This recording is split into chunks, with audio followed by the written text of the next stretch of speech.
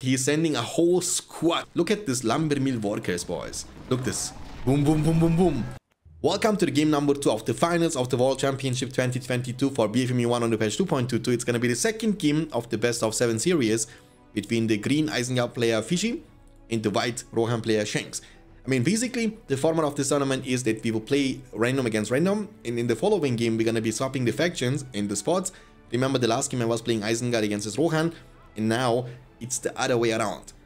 So basically, I'm pretty certain that this map is actually kind of favoring the Rohan faction at the beginning of the game, just because Rohan has the chance to recruit additional peasants, as you can see, from every single farm we capture, and Isengard has to play this kind of very, very smart. So Uruk pit in a furnace opening. Unlike me though, Fishy didn't forget about the settlement next to his base, and he's grouping the Uruks in the middle of the map and looking for a war chant. I mean, he can now use them for defense, but also to put pressure on me. I was able to capture this offensively, but remember, in a one-on-one situation, no swordman can match the strength and the tankiness of the Uruks. Remember what Gimli liked to say: this is not a battle of mindless orcs. These are Urukai. Their armor is thick and their shields broad. Okay, so the plan is to, I like to spam a little bit of peasants, but you need to find the middle ground, because if you over spam yourself, it will delay your stable big time, and that's something you don't really want. You want to still have early Rohirrim, if you can use them for better harassment. They are way more mobile, and also for creeping. There are a bunch of creeps on this map, and every single one of them is going to be important. So we have Mary back in the business. I mean, Mary is quite underrated.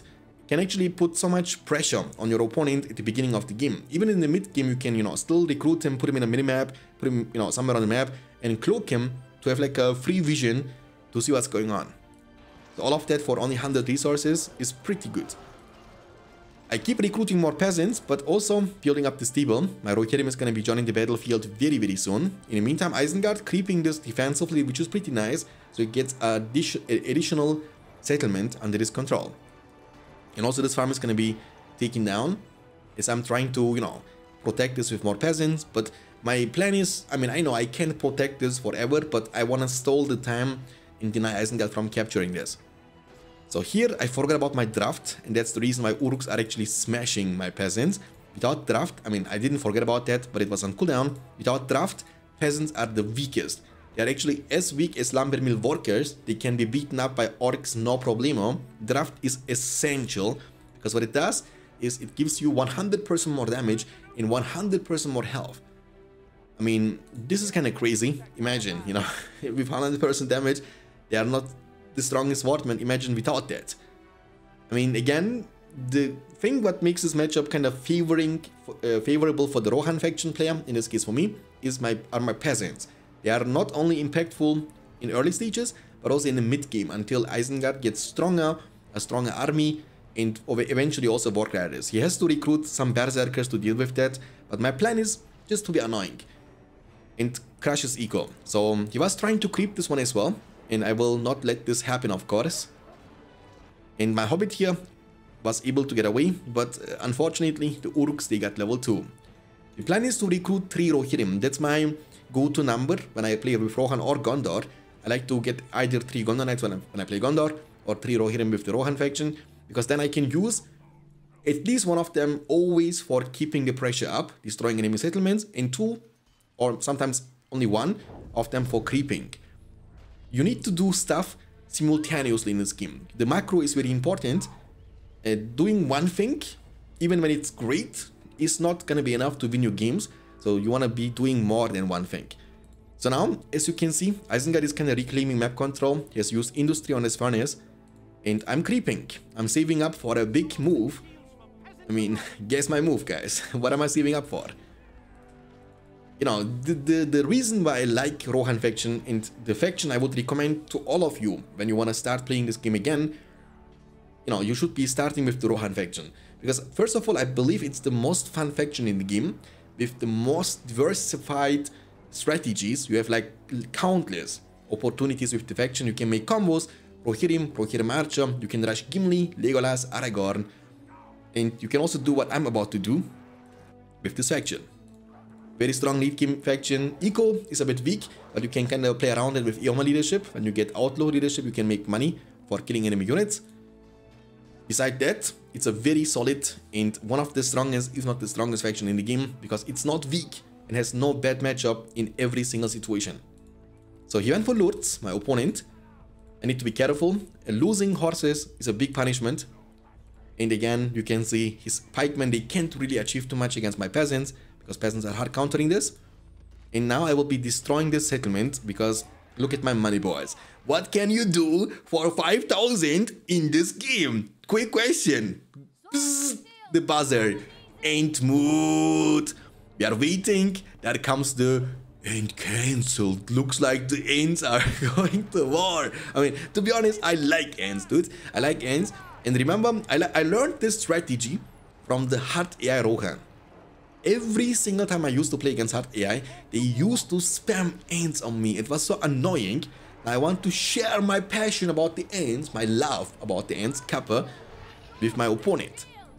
The ends, the thing is, it's very underrated, because by the time we don't do anything, right? We don't go for heroes, we don't go for armory, we pretty much rush to 5,000 after the Rohirrim. Be careful. I was able to save all the Rohirrim, that's good. That means, in normal cases, your opponent won't have the fire arrows. He won't. Right? And without the fire arrows, it's quite tough. Look how many workers is bringing to the table, because if you don't know, the lumber mill workers are very good against ants. So there comes the last march, but of course there can't be a last march without the hero Treebeard. Trample, trample, trample. Okay, boys, look at them. You wanna fight me? I mean, it's like deja vu from the films, guys. Am I right? They're destroying Isengard. I mean, yeah, they didn't destroy Orthanc in the films, but, you know, here they can. In the films, they couldn't. Look, he's sending a whole squad of lumber mill workers to deal with my ants. That's crazy. In the meantime, again, very important, you want to take care of the map control. When you do the one thing and he's forced to defend this, you can use this momentum to get more map control, destroy his lumber mills, cut his eco. Look his damage. You see, they are almost one-shotting my ant. It's kind of crazy. Look, they just killed an ant here. I had to heal because I want to destroy the Uruk pit. Now you might be saying, yeah, but Chengs, why are you saving or healing units or wasting your heal on units that are only there for a limited amount of time? That's a very good question. It's not about the time they have remaining. It's about the stuff you can get done with them before they leave. And destroying a Uruk pit level 3 is very rewarding. Because we killed the Orthanc, it means he cannot build anything inside the beast until this is fully built up. And that also means he cannot produce any more units. He has only resource buildings left in the beast, which creates an enormous momentum for me. And Isengard has almost 5,000. So he's gonna go for Saruman eventually. And yeah. So he's defending. He has not much left on the field. He has a settlement here. I forgot totally about the settlement, but I have an outpost. And I'm about to buy shields. Horseman shields. Horseman shields making us tanky against arrows. And Treebeard got crippled. Look at this lumber mill workers, boys. Dude, it's so... Again, I keep saying it because it's important. For a game that was made in 2004. This game was so ahead of its time, man. Let me know in the comment section down below if you agree with me, guys. Like, look at the graphics, man. I mean, yeah, we have improved a couple of them, but still, you know, it's a game from 2004. It's unbelievable. He's using War Chant. I'm bringing more peasants. The plan is to find power points and keep him checked. Put up the pressure. That means he can never ever leave this area. He has to perma defend. Defending all alone is not gonna win you the game. Yes, he's getting power points. He's almost 6 power points after the industry, which means he's only 1 power point away from the freezing rain, which will not be very useful against me. Because I'm not planning to get any heroes that give me upgrades or leadership. And I didn't demolish the ant mode. I keep recruiting more ants because I believe they can still get stuff done. I have seen in the base from my opponent that he didn't even have armory yet. I know his money is kind of messed up a little bit, and I want to use this, you know. There is not a golden strategy that always works in this game. You need to kind of be situational and adaptive to what is given to you in the game, you know, the circumstances. They can be different in every single game. So making or saying this is the go-to strat against this faction is just not the right call. It can depend on every situation. So the one thing you have to do is keep rushing your opponent. Keep rushing, and he's gonna fireball him, but it's okay. No, I'm trying to just fish power points. Each tower he doesn't demolish will give me power points. Look, he doesn't demolish this one. I'm gonna get a whole half a level just from this. You wanna dodge the wizard. His fireball is the only range ability from this wizard. And people, they are always too scared when they see a Saruman in the base. Yes, he can be annoying and hard to deal with, but he can't deal with 3-4 Rohirrim veterans at the same time. So you can ignore him in some way, you know, and then keep doing your stuff. So he was trying to destroy my Ent mood, but the Ents saying, nah, nah, nah, nah, nah, don't touch the Ent mood. You already was destroying the Fangon forest, Uruks, and you are not allowed to touch my tralala. Okay, so in the meantime, I'm going for the heavy armor in Forge Blades and banner. I mean, this tournament was actually quite fun for me. It's still not over, by the way. We have still the grand finals in front of us in the following days. Also, Rise of the Witch King tournament is about to be finished. After this, we will also host a 2v2 tournament, maybe in December or in January.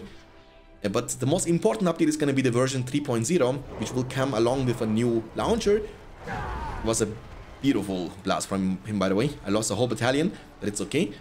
It will come in December around Christmas time with a launcher. And also, you know, it will be a next level launcher, okay? It will give you a chance to download the whole game in 2 minutes.